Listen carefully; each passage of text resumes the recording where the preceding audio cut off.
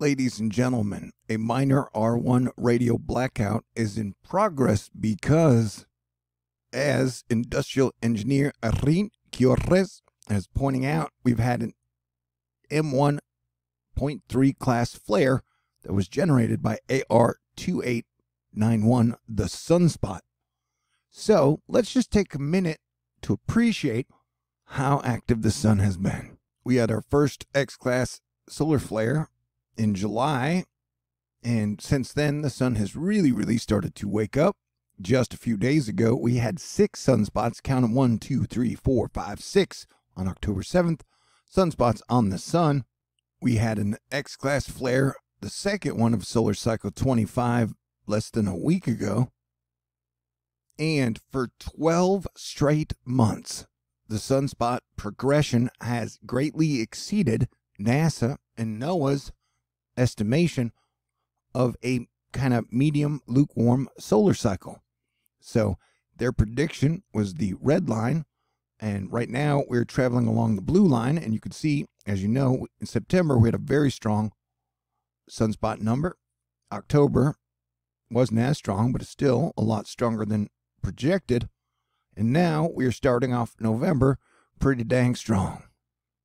And remember, we are still about 4 years away from solar maximum. And so, just at the end of the day, I want to remind everybody, nobody really knows what the sun is going to do, man. Not only is the sun a great grand mystery, but so is the star field around us. Remember Betelgeuse? Betelgeuse is the star in the shoulder of Orion. Betelgeuse went to, it dimmed to like 80% of its normal luminosity, and then has been going up and down. Right here, we have our sun, and this was the sunspot that caused the X-class flare, and it had another M-class flare, but the M-class flare comes from this one right here, and then we got another sunspot on the edge of the sun, and then we're getting a lot of filament pop-off actions, which could be causing coronal mass ejection plasma towards Earth. We will have to check the Enlil in a couple of hours as they update it. But yeah, it's clear to say that it looks like solar cycle 25 is going to be stronger than everyone, except for like me and Scott McIntosh, predicted. So that's just exciting.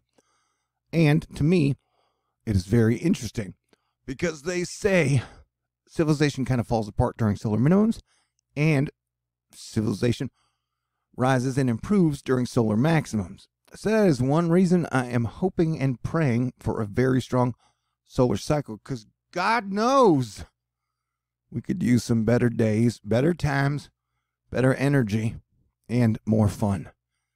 If there's one thing Earth needs right now, it is more humor, more love, more forgiveness, and more fun. Remember, I just present my own personal views to you. You are allowed to believe whatever the heck you want to, man. But I would definitely like things to improve. And so what will the sun do next? I don't know, but I'm pretty sure solar cycle 25 is going to be a strong one. Will this have an Earth-directed component? Maybe. But like I said, most of the time, solar storms, except for aurora watchers, are underwhelming to everybody else. Although, it does affect earthquakes and volcanoes, in my opinion, because it's like we have a little sun inside of our planet. And that is what's just so crazy about everything in this universe and in this world and even on the Earth, to know that we have like a little star at the core of our planet. Some people think that there's crystal inside. Crystal inside the sun? Maybe. Crystal inside the Earth? Maybe. Nobody knows. There is a lot that we do not know. But I do know that the sun has been a lot stronger than everybody thought it would be.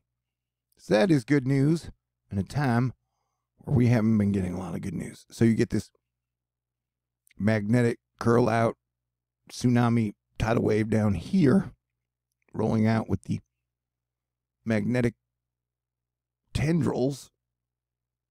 Look at that. Now watch here down at the end. Ooh, there you go. That's neat. So yeah, the sun is getting busy. That is good news. We should all get busier. You know what I'm saying? All right. But should get a pop. So yeah, there is a lot of action happening on the sun right now. And that is very exciting because the sun is only going to get stronger and more active as time keeps on ticking into the future. Yeah, I would guess this one will have some Earth-facing components if it did have a coronal mass ejection with it. We will have to check out, but the best way to verify is if it actually hits Earth in about 3 days from now. How are you doing? How are you enjoying November? Hey, look at that. Bing, bang, super boom. And then, look at that. And then you get the boom up there. So yeah, there's a lot happening. You like all my science terms? I'm so glad you do. Strange days indeed, my friends. And remember, I like to say, hey, if at some point the sun does hit us with an X-Class 38 flare right in the face, knocking out our grid, we probably deserve it. Strange days indeed. So yeah, activity abounds, yo. All right, THORnews does a fundraiser every single month, and the November fundraiser is kicking off now. If you would like to support a YouTube space, science, and weather and all things channel that doesn't try to tell you the sun's going to sleep all the time, well, you can make a contribution and a donation.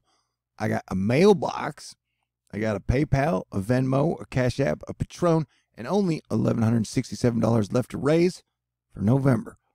Thank you very much to Asteroid Fight Club and everybody out there, including DWP, the Texas Angel, Wizard of Oz, Alexis, Lauren, Richard, Barbara, Glenda, Arnica, Light Soul, Dan, Marlita, Brian, Ann, KJ, and Max. And everybody out there who is cool and awesome, helping us keep it together during these crazy days. God bless everyone. Stay cool. I will talk to y'all in the near future.